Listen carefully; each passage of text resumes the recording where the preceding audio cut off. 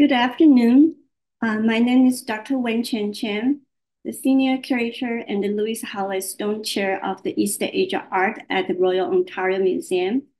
I'd like to begin by acknowledging that the realm sits on the ancestral lands of the Wanda, the Haudenosaunee Confederacy, and the Anishinaabe Nation, including Mississaugas of the Credit First Nation, since time immemorial to today. Let me first share my screen. Okay. I'm delighted that you could join us for today's digital program celebrating the Year of the Dragon with the artist Wu Lan-Chiann. The past weekend, we just celebrated the Lunar New Year. So I want to say Happy Lunar New Year to everyone and welcome to the Year of the Dragon. Today's program showcased the work of contemporary artist Wu Lan-Chiann, whose monumental paintings, Heaven and Earth, has just been installed in the bronze Joey and Toby Tanenbaum Gallery of China. These spectacular paintings are the latest of her works to be on display at the ROM. We are extremely grateful to her for her ongoing collaboration with the museum. Wu Lan-Chiann has exhibited her works across the globe since 1995, and her works is collected in Australia, Europe, Asia, and North America by many prestigious institutions, such as Nelson Atkins Museum in Kansas City, Princeton University Art Museum, and the Royal Ontario Museum. A quick note on today's format. I will be hosting a conversation with my guests for the first part of the program, and we will open up the floor for Q&A with the audience. And I encourage you to submit your question and thoughts via Q&A features, and we will do our best to address them during the program. But my apologies in advance if we cannot answer all your questions due to the time constraints. So now please join me in welcoming Wu Lan-Chiann. Hello. Hello. Hi. Dr. Wen-Chiann, thank you very much for inviting me to speak at today's program. And everyone, thank you very much for joining us today. I would like to take this opportunity to wish you all a very happy Lunar New Year. We're thrilled to have you here and have your paintings on display at ROM, which we will dive into in a minute. But first, can I ask you to give us a brief introduction of yourself? Yes. Well, I was born and raised in Taiwan, and now I'm working as a contemporary Chinese ink painter in the Northern America. From as early as I can remember, I knew that I want to become an artist. Around age 9, my world opened to Western art when my parents gave me a set of international museum catalog. The image just took my breath away. And from then on, I became determined to find the best teacher we could find, and I never looked back. Wow. During college, many people encouraged me to pursue conceptual art, but I was drawn to traditional ink painting. I learned through copying masterpieces from the collection at the National Palace Museum in Taipei. My painting, After Toby with a Hare and Two Magpie, which is now in Rome's collection, is good example here. Yeah, this is the painting on the left by Wu Lan-Chiann, and the original work by Toby is on the right side, now collected in the National Palace Museum in Taipei. So besides learning the technique, the idea was that you absorb art with your soul, which I certainly did. I had several excellent teachers at the Chinese Culture University in Taipei. Most notably, Hao Nian, a living master of the Lingnan School, an important artist movement in modern Chinese ink painting. I became his classroom assistant, which I deeply cherish. Every lesson, I start with making tea and prepare paper, brush, grinding ink, and other material before he arrived. It was the same with other teachers. And between 1996 and 1998, I studied at New York University, where I explored oil and acrylic painting. I studied with Arnold Meshes, who was infectious passionate about painting, and studying art in New York City rounded out my artistic formation and gave me the opportunity to further develop Eastern and Western mode of expression. After my graduation, I returned to ink painting and began developing a more personal style. I feel that ink and paper allow me to express myself to the fullest extent possible. Mhm. I see my painting like poetry, which always has deeper meaning beyond the beauty of the world. I have been working as an independent artist in the United States for more than 22 years. Even though my studio is in Los Angeles, I often work internationally with gallery and museum to exhibit my work. Thank you. Thank you so much for sharing this entire story of your journey. I am very particularly impressed how early, at the age of 9, you say, you were sort of already decided that you want to become an artist, because many of us never follow through our childhood dreams, that you did. And that's Thank fabulous. Let's dive into your painting now. Um, so I guess the most people seeing this painting would be curious under what kind of circumstance did you create these works, and what inspired you to paint the motif of the dragons? I mean, is there anything special about the subject of the dragons to you personally? Yeah, thank you for the question.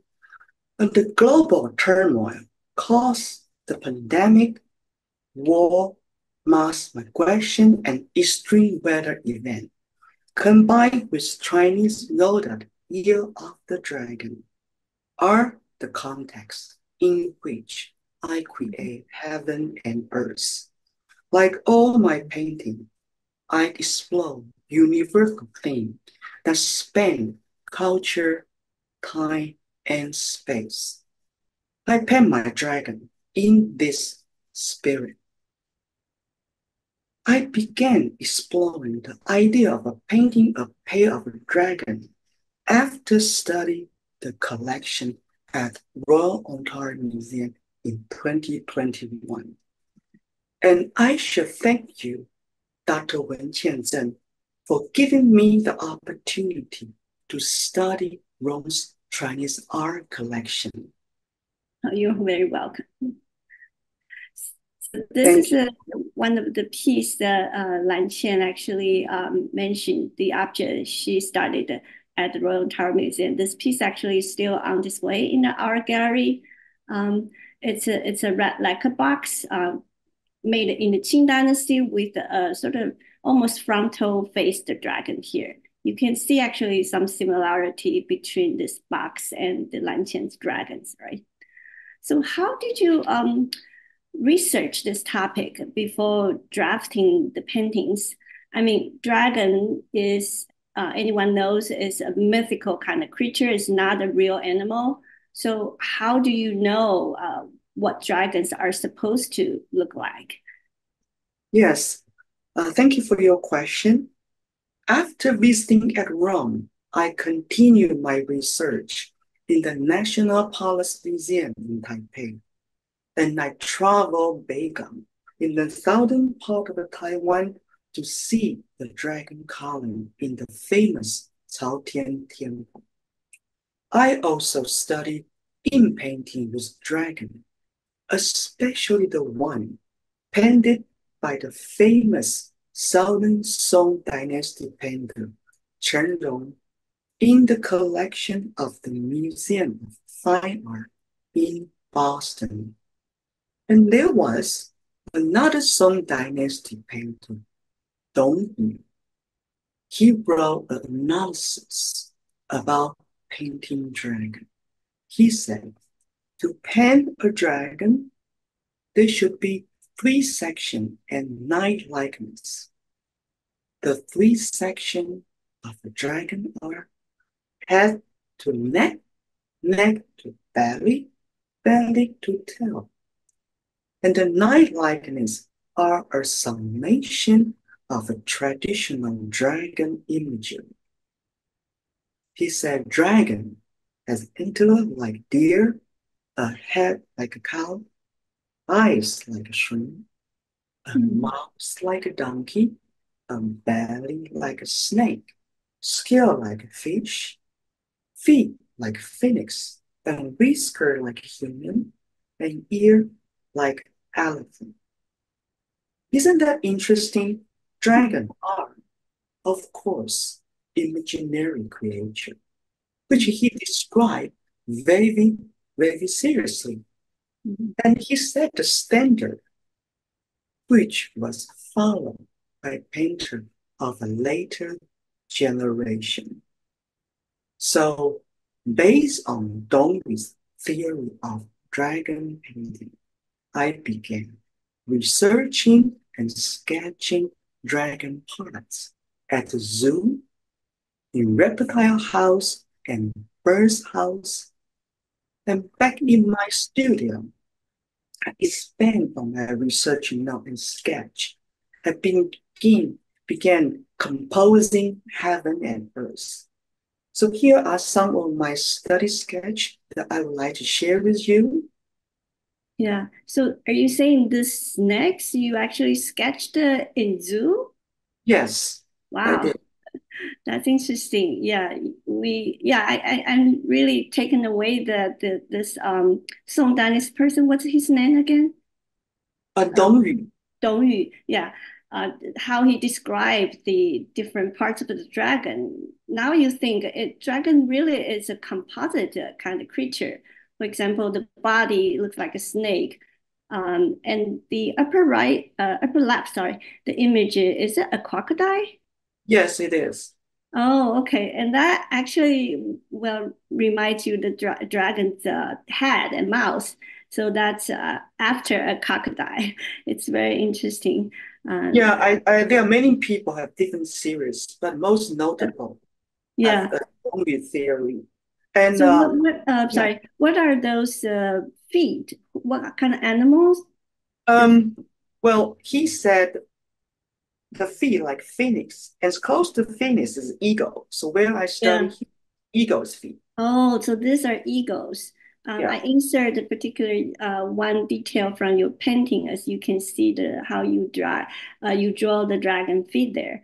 So yeah. how about this button two on the left side? Are they horns? Yes, they are rare on the deer home. Oh, deer horns. Interesting. Okay. So there's so many different parts. I'm particularly curious about the clouds. And so the cloud images, you sketch it from the real clouds or from painting, other paintings? Or... Yes, yes. When a cloudy day, Mhm. and I study the cloud, and then of course the cloud is it's different in my painting because I am following traditional Chinese painting technique, and Mm-hmm. which I will talk about later about the cloud. Mm-hmm. So how about these dragons? What Yes, yeah, these these are are the study dragon of study dragons. the Song dynasties are the famous painter Oh, Chen. this by Chen Long. Yes. By the way, I'm showing only one portion of this long scroll. Chen Long penned nine dragons here. So as you can see, these are the sketches by Lan-Chiann, based on the Chen Long's painting. And so this is very, very interesting. I've never thought about how you put together all different parts of the dragon, um, through the real animals there. Thank you so much for sharing your sketches with us. They look super interesting. One question I have, are these sketches on pencil sketches or on Chinese brush, ink brush? Actually, it's a pencil. Pencils. Oh, Yeah. okay. Okay. Um, so I have another question. Speaking of the Chinese brush, because you mentioned you actually use the traditional Chinese brush and ink to paint this dragon, and they're also painted on mulberry paper, which is a type of paper particularly for the traditional Chinese ink painting. And as you can see from this photo, they are mounted in a traditional hanging scroll format. And I don't know if you can see clearly on the lower side, there's this rollers. That's a hand scroll kind of format. However, I think that the paintings look quite different from a typical traditional Chinese ink painting. What people actually who had seen these paintings told me that they feel the paintings look quite contemporary.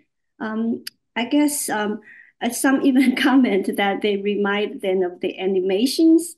I guess it's because the paintings are very detailed, and there's also this illuminating effect of the pearl balls you see here, and very strong and even the line drawings of the dragons here. So can you talk about what kind of the techniques you used here?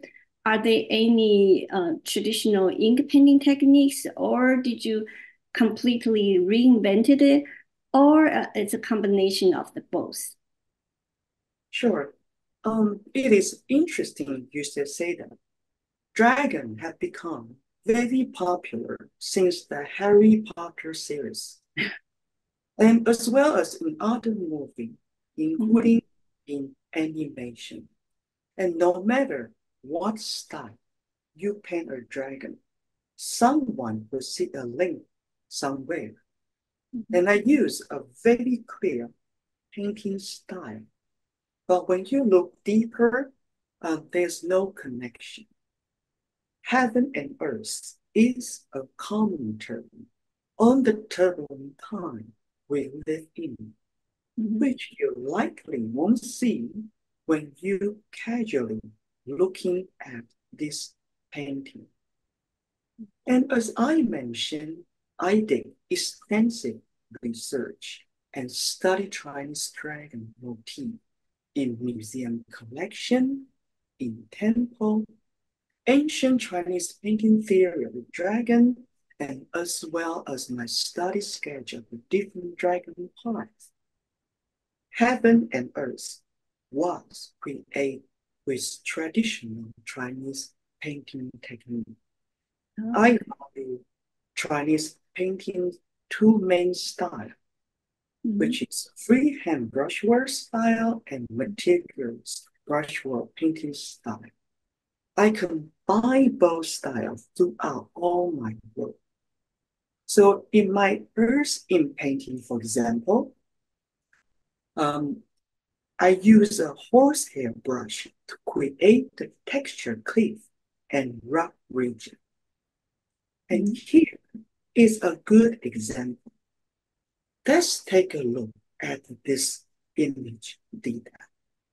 You can see that the rock's texture look Mhm. like it was cut with an X. And the brush word that create this texture is called S-cut stroke Yes. in Mhm. traditional Chinese painting technique. And I use sheep hair brushes for the finer element. So I apply the meticulous painting technique to create the different tonality and character of a different dragon and the flame around their body Mhm. and the expression of a white cloud in the Can I tradition. interrupt you that Yeah, because sure. you mentioned two kind of brushes. One is horse Yes, hairs, right? And yes. the other is goat or No, sheep.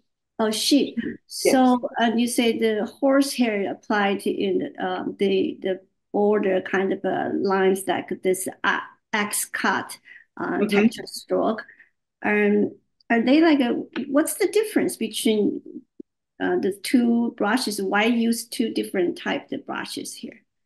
Well, the horsehair brush is the texture, the when you feel it, the hair is very rough, and Oh, therefore it can create a more rock-like texture. And it's because the rough texture, so it create much more coarse looking of stroke. While mhm. sheep hair is very soft, when you feel the hair is very soft, so it's easier to layer with a different tonality of the ink and different tonality of the color, and to be able to blend in well. So like the mustache of this dragon is done by the sheep brush.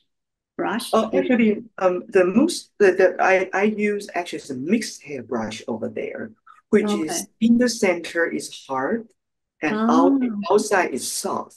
And okay. then so this is like a mix between a fox and Mhm, deer's hair. So therefore, it's easier to create a very smooth and mhm. very fluid line. Okay. So there are many different kind of animal hairs used in the Chinese brush. They're all organic. Very Yes. interesting. Yeah. Sorry. Continue about the clouds. You're Yeah, going to say sure. about the clouds. Thank you. So the expression of white cloud in the traditional Chinese painting is often achieved by leaving parts of the paper unpainted. So you Mhm, can see in heaven and earth that I left the white part in the cloud as blank paper. So yes, this painting are very much created in the ancient tradition of ink painting. Thank you. mhm. Okay. Now I can see that the we all learned about the traditional painting, so-called texture strokes. Here is the typical X cut stroke Lan-Chiann mentioned.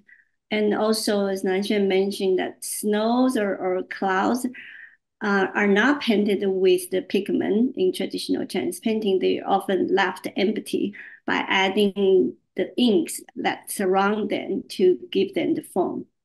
Um, Thank you for sharing all this detail. This is really exciting. We won't be able to see all this without your explanation. Thank you. So I have a sort of another question about creating this works. Before you created this painting, you came to the Rhine to study the objects, as you mentioned, and then visit the gallery space where the paintings would be installed. As you can see from this photograph in our gallery, there is a kind of a hallway space in between the two cases. So it kind of posed a challenge in terms of how to make the two paintings as a pair. So visitor can view them together, yet at the same time, each works would stand out as an individual work. So how do you overcome this challenge? I know this is, I guess, the biggest challenge when I show you the gallery space. So Yeah. what's your intention with this composition? Well, thank you. This is a great question. In 2021, I came to Rome to see the installation of my painting Perseverance in the China Art Gallery. Mhm, mhm, And at that time, I started researching Ron's collection and with the idea of creating a pair of dragon paintings. And it was extremely helpful to see the gallery's face, which I kept in mind when I was developing the composition. My aim was to create a dynamic composition and to bring tension into the work as an expression of opposite, such as good and evil, yin and yang, young and old, war and peace, etc. And you can see this composition style called an S-shaped composition. And in some of the most famous Chinese paintings, such as in Trade by Hair and Toothmade Pie, uh, may we have next slide? Thank you. And so image here is an example of my painting after trade with Toothmade Pie. But notice here is the S shape composition, English letter S, is within the painting. mhm, And in heaven and earth, I use this composition technique not within one painting, but across the two. So instead of seeing Gary's face as challenge, I took it as an opportunity because the garden I knew there would be an opening between the two walls where these two paintings will be displayed. And in my mind, this open space is the universe between the two dragons. Thank you. mhm. Wow, that's interesting. I have not thought about this interesting suggestion, this hallway, empty space. You say it's like a universe in between. So that actually represented very well the idea you see your dragon as the guardians between the heaven and earth, right? I remember you sent me this statement. Yeah. Um, Next time when I walk through under that hallway, I feel protected. Yeah, thank you. Okay, let's I want to ask you a final question. So Sure. what's the meaning behind these paintings? What do you hope to convey to the audiences through your paintings? Yeah, thank you for the question. I'm glad you asked me that. Heaven and earth has different layer of meaning. As in Chinese tradition, my god, my dragon are benevolent guardian, span east and west. They aim to protect human existence in the space between heaven and earth, which is particularly applied now when thinking about the pandemic, war, mass migration, and climate change, which are events that are currently affecting the entire world. Heaven and earth are meant to be shown together because the two dragons that interact with one and another. Mhm. My intention with the composition was to introduce an ambiguous moment between the dragon. The younger dragon, perhaps the big mischief, is wearing and flying through a dense cloud, holding the glowing pearl, while focus his gaze on the older dragon. His fixed gaze and raised color create tension. Is he threatening or being playful? We do not know. And the older dragon crouched down, curving his body on a high ridge cliff and gazed back, also creating tension. Is he calm and wise, or is he cautious and alert, ready to spring into action? Are they going to clash? Here too, we do not know. Mhm. Their interaction in the painting is a slice of time, Mhm. just as current events around the world are slice of time. When looking at these two immensely powerful dragons, the tension is palpable, similar to what the world is experiencing today. Life is full of contradiction and opposite, good and evil, war and peace, hesitation and action, love and hate, etc. This exists in every society, old and new. It defines who we are. It defines life itself, life and death. The dragon delve echo the world which we live. This is what the painting symbolizes. Thank you very much. Okay. Thank you for sort of giving us such an in-depth understanding of the implication and meaning of your paintings. Now I can see the two dragons actually have age differences. The one that's flying on the sky is a much younger looking dragon, and the one couching on the rock, it's an older one. Even his mustache is longer. So I like this whole contrasting idea. As you mentioned, there are always two sides of things, and there are always contradictory thought, etc. And that's it's about life, right? So Yeah, thank you so much, Lan-Chiann, for sharing your thoughts with our audience. Due to the you're welcome. time constraint, I think we need to turn to the audience for question. Just a reminder, you can submit your question through the Q&A button on the screen. Before I check the Q&A box, I also want to mention that we have shared with you two links in the chat box.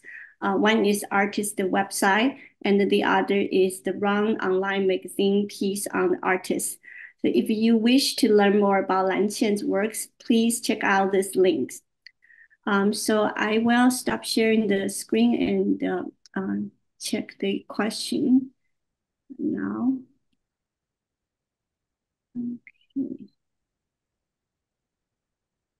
Um, Okay, here's a question from Melissa, and our registrar who actually helped with the installation of your painting. So she said, it's so great to hear about your process and inspiration behind your work. Thank you. I had two questions.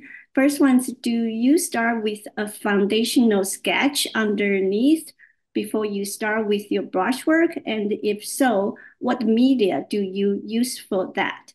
I will let Mm, you answer that first, and we'll follow by sure. the second question. This is a very good question. And so I start with making a base draft in a smaller size of paper. And then, so after I complete the smaller draft, I enlarged it to a large size.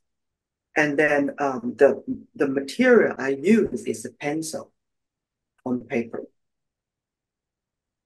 Oh, okay. So the draft in the smaller size of paper is pencil, but then you enlarge them when you Yes. apply to the Mulberry paper. So Yes. when you enlarge then apply the so directly you use the Chinese brush, right? Yes. Okay. So you cannot make any mistake, I assume. It's very difficult to Yes. place, That right? is that is the main difference between Chinese ink painting and any other media is that there's no mistake allowed. Yes, yes, yes. So And that's so why, yeah. the one of the reason to be able to achieve the mastery of a skill, you have to have in a lot of practice. And the Mhm. Chinese people believe, painter believe that only once your master style, your is still the mastery skill is within you. You are finally able to freely express yourself. Before Mhm. that, you can have achieved Mhm. a painting of your own. You have the Yes, first one we learn through copying masterpiece. And then true. only after many years of practice, once you are once the skill you carry with, you are able to fluid use this skill, and therefore then you are able to create your own painting. That is Wow. the basic. Yeah, yeah. That would be really challenging. Yeah, the solid training in the traditional Chinese ink painting, it's so important. So Melissa's second question is, do you often have an object or thing in mind before you visit a museum's collection for inspiration? Or have you ever visited a collection and found something that inspired you on the spot for an artwork? This is also a very good question. I think it is both. Mhm. Because for me, inspiration comes from the thing around me, around in my life, or when I visit a place, and the thing. And so it is. Um, I would say that most of the my words actually is all reflect of what I care in my life, what I emphasize, that what I want to express, what the meaning in life. And then so I take inspiration from things when I visit in the museum and by spontaneous or by have a specific focus in mind. So it's both way. Yeah. Thank you. Because Jane Liu has a question. She says, thank you for a wonderful explanation of your painting techniques, different brush, different effect, etc. She has a question about the colors. So can you tell us what kind of pigment you use in painting? I think primarily it's an ink painting, but you did apply some colors, right? yes, very light color. Um, yeah, this is also a very good question. Um, for me, that I feel the traditional pigment, which is nature pigment, either vegetarian or organic vegetarian or mineral pigment, they are the only pigment I use because they are natural, which Mhm. not only because they are traditional Chinese painting pigment, but also because I believe that it can really achieve the best effect in my work. Mhm, mhm. Okay. Um, there's another question from Baya. Um, does the number of the dragon's class have significance? I think you have the three class in your paintings, right? Actually, it's four. Oh, four. Okay, Yes, sorry. this is also a very good question. I'm glad that actually audience have noticed that. As we all know that around in Qin Dynasty, that dragon's claw for emperor has to be five. That is symbol of royal family. And then, but my club only four. Why is that? Because I want my my dragon to belong to everybody. And then before the Mhm, royal family take over the symbol of the dragon is only four claws, and which is belong to everybody. And mhm. that's why I like my dragon to be only four claws instead of five. Oh, okay. Yeah. The five class dragon usually associated with um the imperial family. Like the Yes. one I showed, the lacquer box, that one has the five class for sure. Yeah. Mhm. I think it's time we have to wrap up. I just want to make some final closing remark. Thank you for all joining us today, and thank you to my guest, Lan-Chiann, for participating in this interesting conversation. Heaven on Earth is now on display in the Bronze China Gallery on the first level. If you have already seen the installation, thank you, and I hope you visit again after this conversation. if you have not yet had the chance to visit, we hope that you will make time to do so in the coming weeks. So thanks again for sharing a part of your day with us. We hope to see you soon in another Round Digital program. Thank you everyone. Bye bye. Thank you. Goodbye.